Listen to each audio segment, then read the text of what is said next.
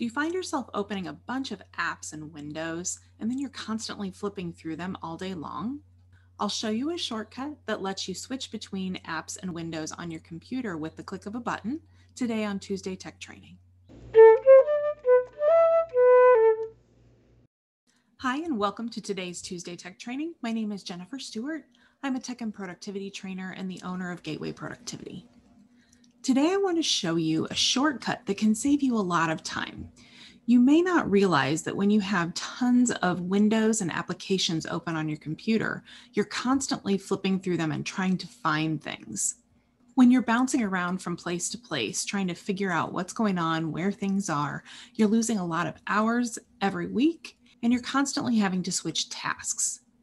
That means it can take you up to 15 minutes to figure out what the next thing is to do. So once you've spent a couple minutes trying to figure out which window is the one you want, and then you finally get there, it'll take you another probably 10 to 15 minutes to get on a roll with what you were going to do. Our shortcut today can eliminate all of that. To switch from one open application or window on your computer to another, you're going to use the Alt key for a PC or the Command key for a Mac. So first you hold down that, either the Alt or the Command key, and then you're going to hit the Tab key at the same time. So again, you're holding down Alt or Command and then hit the Tab key. As you do that, each time you hit Tab, it will go from one open app or window to another. You can see it scrolling through. And then let's say you needed to go backwards. You have a bunch of them open and it'd be faster for you to go backwards. Keep holding down the Alt or Command. Hold down Shift. You're going to have multiple fingers involved here. Alt or Command, hold down Shift, and then hit that Tab key again, and it'll go backwards. You see how now it's going backwards through my list. This is a shortcut that can save you tons and tons of time. And again, it's something you might not realize you're losing time on right now that will be extremely valuable to you in the future. Once the app or window that you want is highlighted, let's say I want to go to my website, then you can let go of everything and it will open that window. Now I'd like to share a bonus shortcut with you. I showed you how to switch between the open windows and tabs, but what if you have a lot of web pages open in the same browser? Let's talk about how to switch between those quickly. So open your web browser, and on a PC, you can use Control-Tab to switch through. And in the same way that we talked about switching backwards, you can hold Shift and Tab to go backwards between the tabs.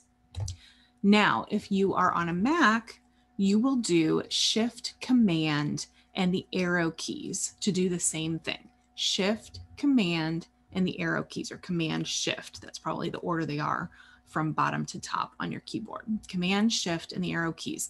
Another option, if you know exactly which tab has what, you can hold down the Control key and type the number of the tab that you want. So in this case, let's say I want my 5th tab, which is square. I'll hit number 5. I'm holding down the Control key, hitting number 5. Get back to my website is number 1. So if you always open your web browser windows in the same order, your tabs in the same order, then you can get used to what number is what and use this trick to switch from one to the other.